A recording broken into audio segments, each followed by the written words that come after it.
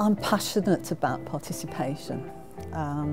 I was fortunate to have some time to write a book on participatory practice, which I co-authored with Emeritus Professor Margaret Ledworth. And I really do think involving people is important, and the whole public engagement in science is what motivates me, because when you see the light bulb moment happening, it's so exciting. And I'm part of the international collaboration of participative health research, and this is what we're trying to do. We're trying to push this and say, you know, this is a good way of looking at things and a good way of researching key issues.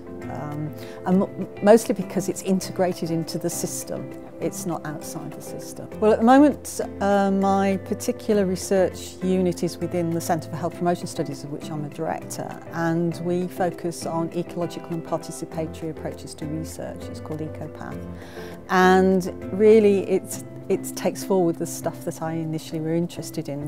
We're very focused on participatory research. That's research with people rather than on people.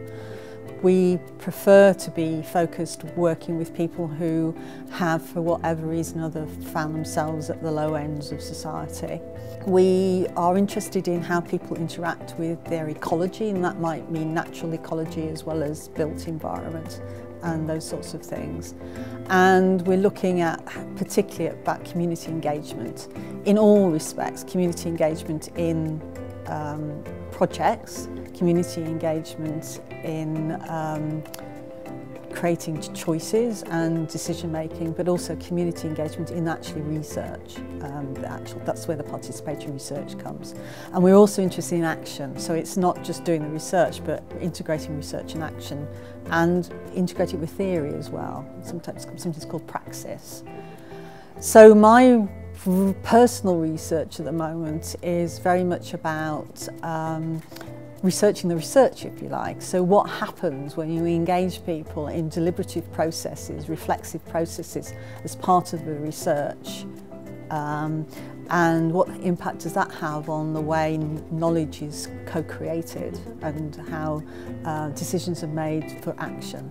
So it comes within the broad framework of population intervention research, but it takes a slightly different framework in the way it approaches it. And it's also in the language of Canada, sort of knowledge translation, integrated knowledge translation.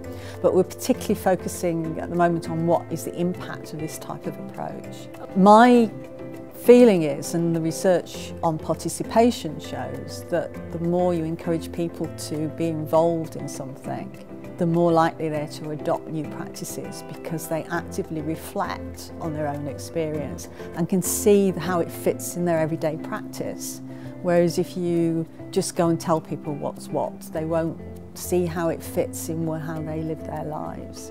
And they have to make those choices, and the context is so important, and that's where the environmental things come in, because what works in one place doesn't necessarily work for somebody in another place.